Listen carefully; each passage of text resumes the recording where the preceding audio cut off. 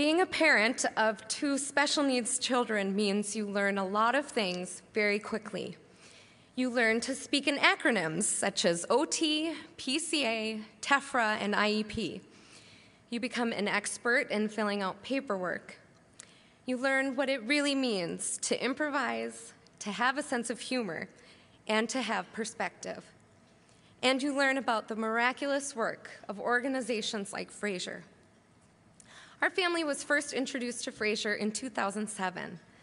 That spring, an early childhood teacher expressed concerns about my son Mason's development, and so we had the school district's early intervention team come to our home to observe him. The thing I remember most from that meeting was hearing those well-meaning teachers say the words autism spectrum disorder, and then they took off for summer vacation. I was shocked. Mason was not even 3 at the time, and although he was a little quirky and challenging, he didn't fit what my perception of autism was. I later learned that autism is one of the most misunderstood, as well as the fastest growing developmental disability in the United States, and that each person with autism is as individual as a fingerprint. But at the time, I was shocked and angry. I didn't want to believe that Mason had anything, but at the same time, his challenges and unique needs were becoming more apparent. I was bombarded with information and advice which only made me feel more helpless. There is nothing like that powerless feeling of knowing that your child has certain needs and not having a clue on how to meet them. After a few very challenging months, I spoke with Mason's pediatrician, and she referred us to Fraser. I will never forget that first phone call. It was like stepping out of a dark forest and onto a lighted path. Fraser said there was a 6-month waiting list to get Mason in for an official evaluation. That's how great the need was. However, while we waited, Fraser scheduled consultations for me to meet with a speech clinician, a visual learning specialist, a feeding specialist, and an occupational therapist. These specialists met with me individually, heard all about Mason, and gave me real suggestions and resources to help him specifically. Then in the winter of 2008, Mason was diagnosed with PDD-NOS, a mild part of the autism spectrum.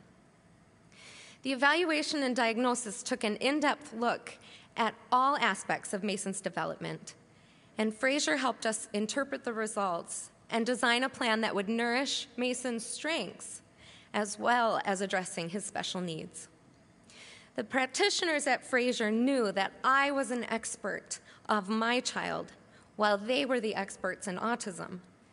This knowledge empowered me more than anything had before, and that empowerment over autism was something I desperately needed when a few years later, our youngest son, Gabe, was also diagnosed. It is easy to feel sometimes like our family doesn't quite have a place in the community. Sometimes it's sensory overload, sometimes it's interesting social interactions, or sometimes it's physical delay. But no matter what the reason, every single day, my boys have to go out there and adjust to the world. But at Fraser, they adjust to them. Mason and Gabe are always comfortable at Fraser, and that speaks volumes. Now, Mason is 7 and Gabe is 5. Mason graduated from Fraser's Autism Day Treatment Program a few years ago. He is currently in 2nd grade and just got 100% on his spelling test.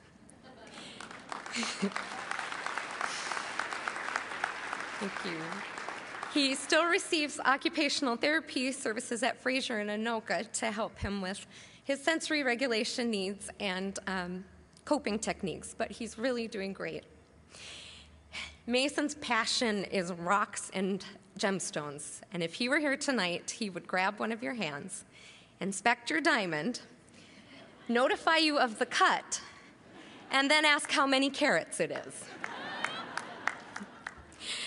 Gabe just had his 5th birthday party last week, full of friends from preschool and Fraser.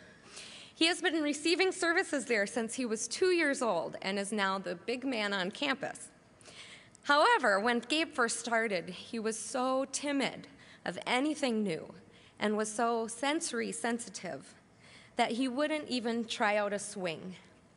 He was 2 years old and had never swung on a swing before.